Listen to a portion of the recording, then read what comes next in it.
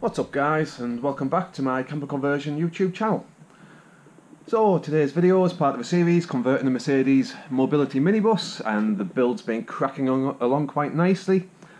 The full van's fully insulated, it's got all the flooring down barring one panel there so I can get in and do all the water tanks. I'm just waiting on a couple of fixtures and fittings still to arrive for those. So in the meantime, today I'm going to start blocking off a couple of the windows and then boarding in all the side panels to encapsulate all of the actual side insulation as well. So in the build itself, these two rear windows are going to be completely blacked out. I'm going to be painting these on the inside with some multi-surface paint, and then I'm going to be using another sheet of the 25mm kingspan type insulation, putting that right up against each window on each side. Then I've got some of the 3.6mm ply, and this is just going to be basically used to encapsulate all of the insulation all up against the actual side panels, and then it means it can start to get built up inside there.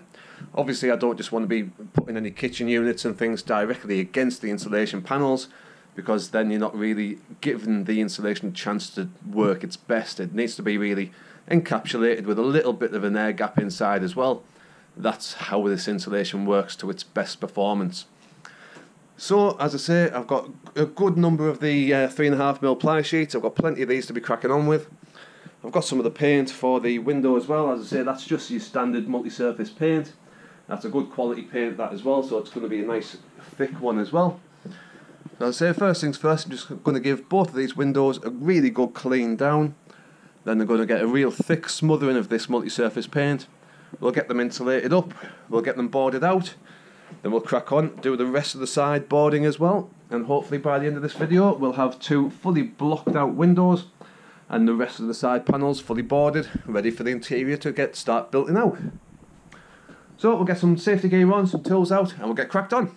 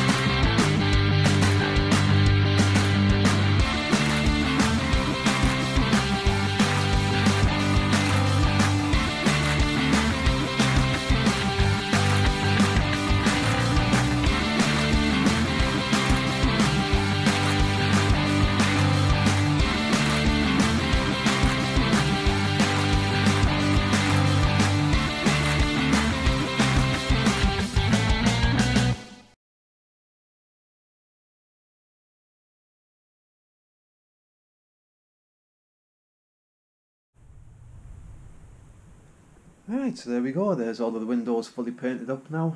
I've given them 3 coats. I just didn't bother filming all of the additional coating just because it's just the ply and paint on top of paint really. But this is completely blacked out now. The paint dries as a film, this particular paint, so it's equivalent of a vinyl type film really, the way it's dried up. So on the outside it just looks as though it's a limo type tint. You can't see anything through it at all. On the inside it's left a nice texture, and as I say, now it's just going to be a case of cutting down the insulation, completely filling the window voids where any of the blackout paint's gone, and then it's all going to get sealed in with some 4mm ply that I've got there as well. I've cut a few of these sheets already down to shape already, just because I was waiting for some of the insulation, so I've just got that now. So I'm going to get some of this cut down, and as I say, these two back windows completely covered over, and then the front two are just going to be, as I say, where the full blackout is, and that's still going to leave lovely little views going out the windows, but a hell of a lot of privacy from the roadside where you just cannot see in. I'm 6'3", and I've made sure that all I can see from the outside is pretty much the ceiling, and that's fine. That's all I wanted, a little bit of privacy. So I'm going to crack on, get some of these insulation sheets cut down, get them all adhered to the glass, and then we'll get the ply panels on, and that'll be all the windows blacked out and panelled up.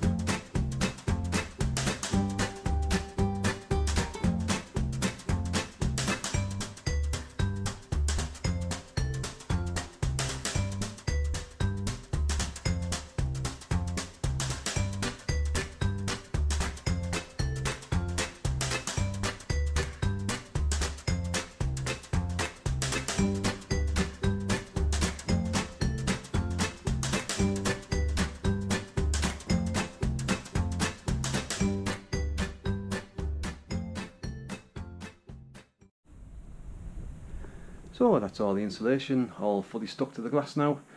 So that's the glass as insulated as it's going to get, as much as it can be basically. So now it's just a case of getting all of the ply panels secured up, and then I can start cladding over these as well. The purpose of this thin ply is just to allow a nice flat surface to get all the cladding adhered to, give it a surface to actually bond to. So I've already cut a few of these panels down, I've got a few more still to cut. So I'll crack on, get all of these lined up, get my jigsaw out and cut up the other ones that need doing. But it's coming along quite nicely.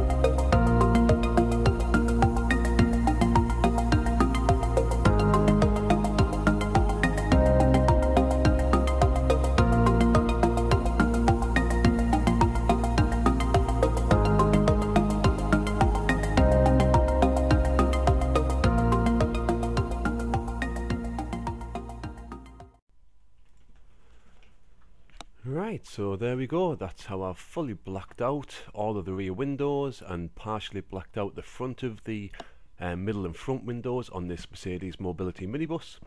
It's then been fully insulated over, then fully cladded over with 3.6mm ply on either side.